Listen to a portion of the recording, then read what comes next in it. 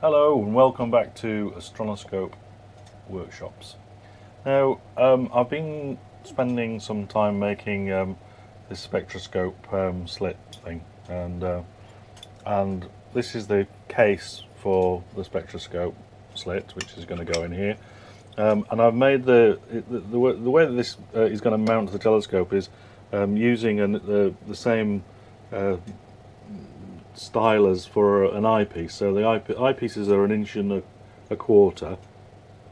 inches. The actual barrels of them, that's the barrel from them. They're 1.25 inches, and that's what goes into the eyepiece holder. So what I've made is I've made the actual 1.25 inch eyepiece tube with a flange, which is going to be screwed onto the back of the other end of this case. So it's basically going to go on there a bit like that. Now, this is a sort of a two-part build. I turned the collar side and then I turned this side, but then I realised that I've got to put the thread on here now, which means that I've got to clamp the workpiece around the tube, which I've already finished. Or I mean, I could probably just do a skim cut on that, because it's absolutely bang on an inch and a quarter, whereas when you measure most eyepieces, they're ever so slightly under. I think that one measures, yeah, that measures 1.245, whereas mine measures, of course, absolutely bang on 1.25, or 1 inch 250 thousandths, whereas this is 245 thousandths, so it's about 5 thou under. So it's possible I could just do a skim cut on there, but quite often I do quite a lot of work on not only my own parts, but other people's, like eyepieces and things like that, for adapting them. So sometimes you have to mount an eyepiece in, or an eyepiece tube to shorten it or whatever.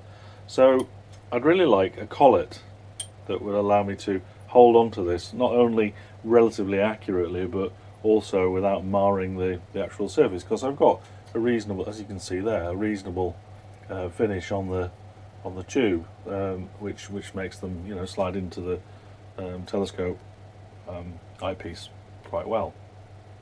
So I'm going to make a collet, which I can not only use for this project but for other projects as well. Now, you can't get a 5C collet in 1.25 inches. They only go up to 1 inch. I think you can get them slightly over 1 inch, but you certainly can't get them 1.25 inches, because the actual draw tube is about 1.25 inches, I think. So that's not going to happen. What I'm going to do is basically make a sleeve, which is bang on 1.25 inches, and then I'm going to run the slitting saw down 3 sides, almost all the way through, and then I can put that into my 3-jaw chuck, and I can squeeze down onto this tube, and then that'll hold it as if it were a collet. Now, it'll only be as accurate as my 3-jaw, but what I was thinking of doing is, on the collet, is marking 1, 2 and 3, so I get the position of the collet in the 3-jaw chuck the same each time, and maybe that will help increase the accuracy. I'm not really sure. I know that you can get things called stepped collets, 5C step collets, which allow a 5C to draw in on something which is externally bigger than itself, but I'm not entirely convinced that that would do. I suppose it might work, but I think this is a simple and cheaper solution anyway, and I'll give it a go and see if it works. And it'll certainly do the job for what I want it for here, and if I can make it useful for doing other work as well, then that's all well and good. So I'm going to try and find a piece of tube which this is almost right, so I don't have to do too much boring, because this was made out of a piece of solid 2-inch bar, and there's an awful lot of material to remove there. In fact, it's all over my floor still. I was clearing it up. See you in a moment. Right, so 1.25 inches. I'm going to need to measure the bore. So this is my Moore and Wright bore gauge set. So 1.25 inches. That one there is not quite big enough, so it's going to have to be this one here. That will take us to inch. That goes from just about 1.25 inches, so that's 1.25 inches there. Right, so I've got a piece of tube, just I've just basically just faced it and at both ends and chucked it up. I've marked on the actual, let me just show you that, hang on a minute. On the top of the lathe there's a 0 mark there, which is something to do with the way that the chuck was made when the jaws were assembled. The ground into the set, the 0 this is the bit where it was tightened, and therefore it's ground square from that point. But anyway, that's a reference mark on the chuck. Obviously these are numbered 1, 2, 3 as well, but I've just put 0 on there because that's where I'm going to line my 0 up when I finished. So the I'm just going to bore it out to a nice sliding fit onto 1.25 inches, and then we'll go and slit it. I'm just using this, I don't know if you can see that from where you are, but this nice new boring bar which I picked up at the Auto Jumble, which is a very nice, very posh boring bar with through coolant on it. Not that I've got through coolant, but if I ever wanted to do through coolant, that's a nice feature. It's a nice long bar as well, because here I'll show you it. It's a pretty long bar. All the boring bars that I've got are shorter than that, but this is pretty long, and you can squirt in coolant from this end. What's interesting is that the swarf, I was using it when I was making the other piece that I showed you earlier, and right the hole where the through coolant comes out, which is just about there.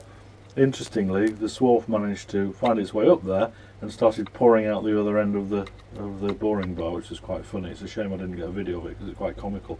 It may well do it again when we're doing this. But right, so I'll move the camera to that position there, and hopefully we can see some of the action there.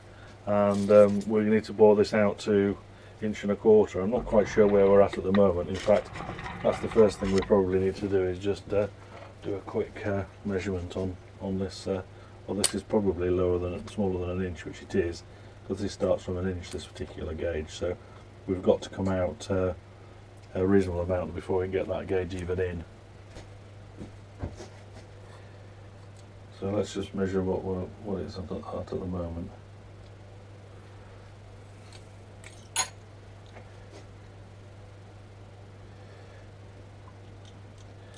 We're way off yet.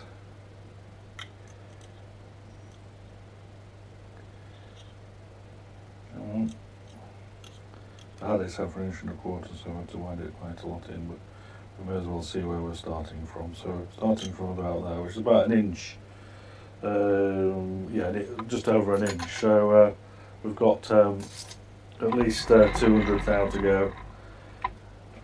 So let's set that going, and we'll take off about 200 thou, 20 thou rather.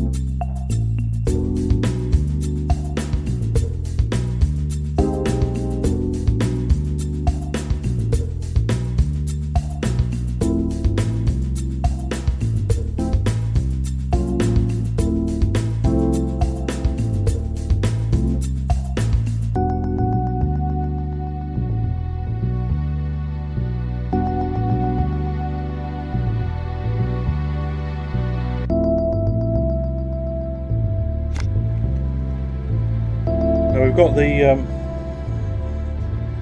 so that's the first slot done. I've now got to rotate it a third of the way around and do another slot. So what we do is we undo the lock on the dividing head. We wind this round 13 times, and so we're in this position. We're going to end up in this position here, but we have to do 13 first. So 1,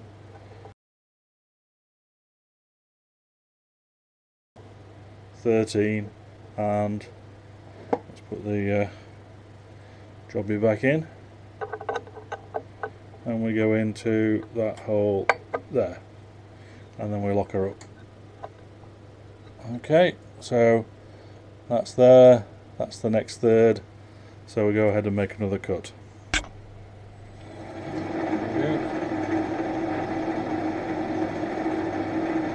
You might get a bit splashed here.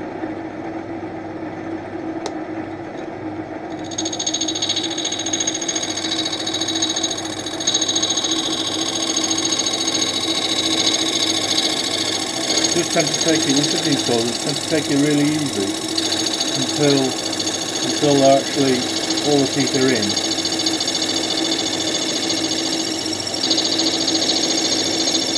Once all the teeth are in, go a little bit quicker. I don't know whether you've got a flash on or not, I don't want to do it.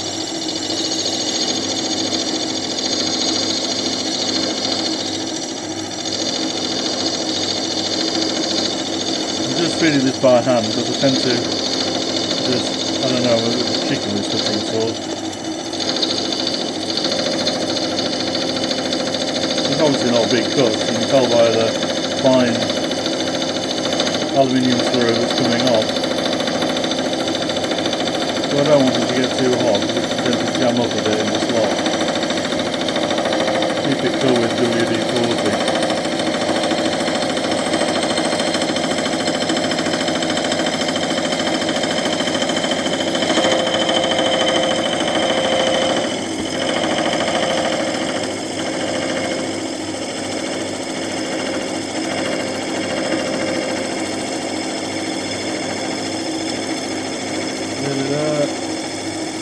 Okay, and that's the same as the other one, so back out of that.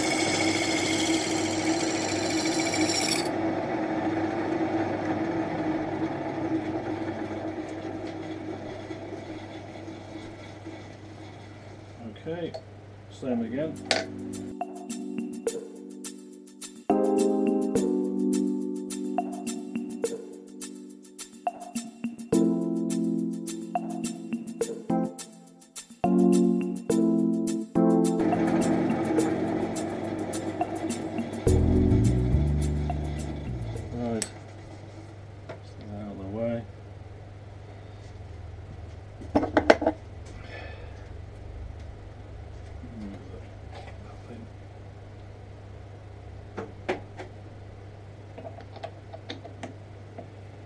Okay, this one, not particularly. Right, there we go. Let's have a look.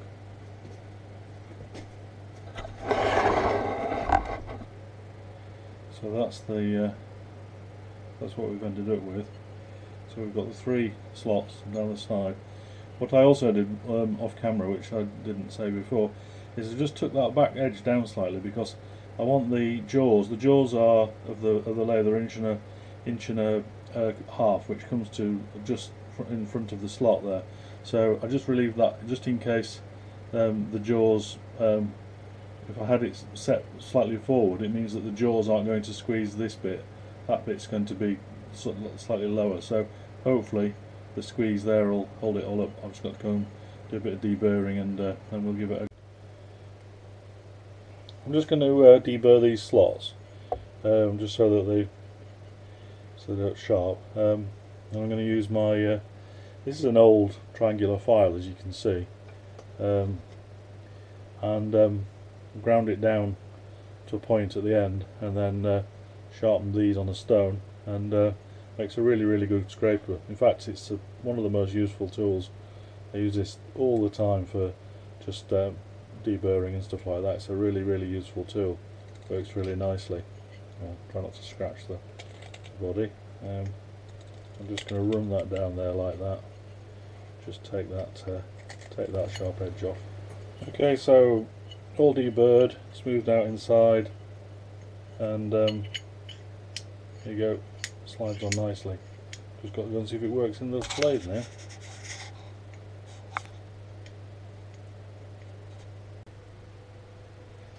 Right, well, I've got it in the 3-jaw, and this is my actual part. Now what I'm doing is I'm sliding it in, and I'm just going to leave the actual the surface that I'm clamping on. It clamps nice and solid. It works in that respect. It's a nice solid fit. But the downside is that there is a bit of run out still. Now this is 0.01 of a millimetre per division, so that's like half a thou per division. So we're probably about 2 thou run out there, which is not too bad. But be nice to get it absolutely cock on. So I might put this in the 4-jaw. But I think as an exercise, it's worked. It's just it just needs a little tweak, almost, but no cigar, as they say. But nothing that the 4-jaw can't sort out. And in fact, I might just live with that anyway, because a couple of thou on the concentricity of this is sort of here and there. It doesn't really matter, because I'm going to optically centre the spectroscope at the back of here anyway. So having these two bits absolutely concentric is not really super critical. Not for what I'm doing it for. If it were a telescope or something, yes, maybe. But for a spectroscope where I can centre it on here anyway, it sort of doesn't matter. But yeah, pretty pleased with that.